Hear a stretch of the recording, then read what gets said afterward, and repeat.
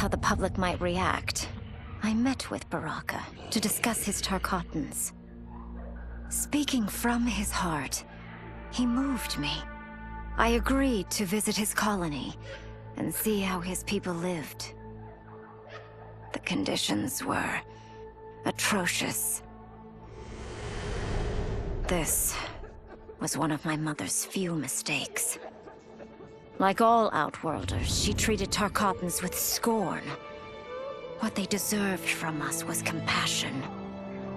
And the only way to get it for them was to reveal my affliction. To show all my subjects that even an Empress could get Tarkat. The scandal my revelation caused was intense.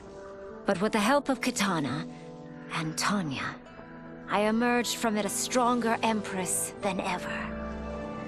My honesty, empathy, and resolve won over my remaining doubters.